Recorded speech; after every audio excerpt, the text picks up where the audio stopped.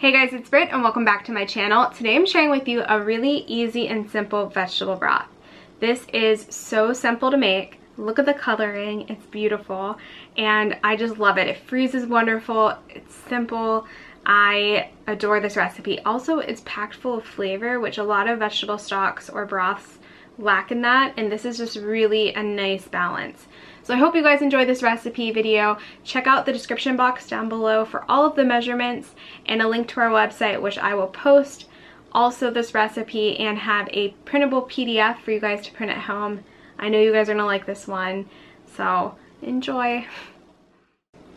In a very large pot, go ahead and add your water. So this is the largest pot I own, and I will have the measurements for everything in the description box of this video and on our website. So that's 10 cups of water. In goes some celery and carrots, and I like to put this in anytime I do a vegetable broth.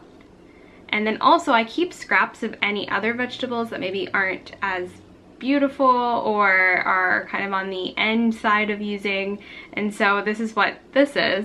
This is 2 cups of just miscellaneous vegetables that I kind of keep in our fridge just for whenever I want to make our stock. So in goes that, and I change up the vegetables I use for that all the time depending on what I have. And I also cut up 1 large onion, and I usually only buy red onions, so that's what I have. And you can even leave the skins on for this and go ahead and put it in. So I just loosely chop it and throw it in. You really want the vegetable broth to be this beautiful rich color that it ends up being, and this is kind of my ticket doing it this way. And then I like to season our vegetable stock. You can keep it really plain and not do this, but in goes some seasonings as well. I have some thyme, rosemary. I also have some parsley in here, a bay leaf, and I find that this is just a really nice mixture of all the flavors. So again, I like to also add some black pepper, and you can play around with the seasonings to your vegetable stock. Get creative with it depending on what you're going to use it for, but this is usually just my regular go-to. Alright, that's pretty much it. It's like the fastest recipe ever. You're just gonna stir everything together, and then you're gonna bring everything to a boil and let simmer for 20 minutes. It's that easy. And then I just let everything kind of sit in there too while it cools down after it's done. It just kind of lets it get even darker in color, and I like a really strong broth, so I just let it steep kind of in those vegetables, and it just ends up being the easiest and most beautiful thing. I love it. So you can see it's very pretty already. Again, just bring it up to a simmer, and then I just let it simmer for quite some time, around 20 minutes, half an hour. I kind of go and do some other stuff while I'm forgetting about it, and then I just let it cool down, and then I will discard or scoop out all of those vegetables, drain the liquid, and that's what I use for my vegetable broth. It's super simple. And then you guys can see here how beautiful the coloring gets. And also, after it's cooled down, you can add some miso if you want. That's optional. If you're looking for it to have a little bit of sodium to it, or leave it out. Again, we added some black pepper to it, but you can kind of tweak it to whatever spices that you like and that fit you best. I actually like just having this in a cup of like vegetable soup.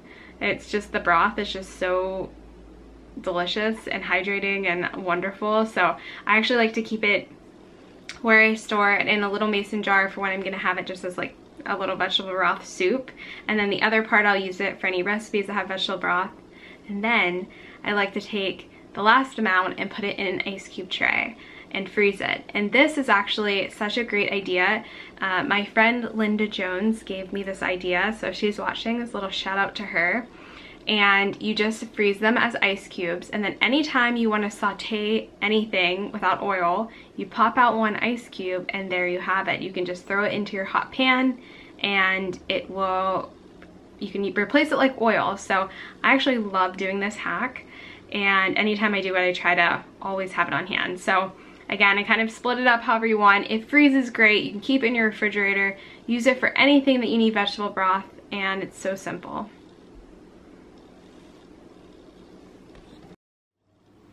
Thank you so much for watching. I know you guys are going to adore this recipe video, so make sure you check out all of the measurements down below on our website, And make sure you subscribe so you don't miss any whole food plant-based recipes. I make them several times a week, all SOS free, and I'd love to have you as part of our community. So give this video a thumbs up, leave us a comment. Oh, and wish my husband a happy birthday. Today is his 31st birthday, so I'm gonna post an adorable photo of him here. He is the other part of the Jaroudi family you guys may not see a lot because he likes to be more behind the scenes, but wish him a happy birthday in the comments below. We're gonna go celebrate tonight, and so I'm really excited for you guys to try this, and I gotta go celebrate a birthday. So I will see you guys later. Thanks so much for watching. Bye.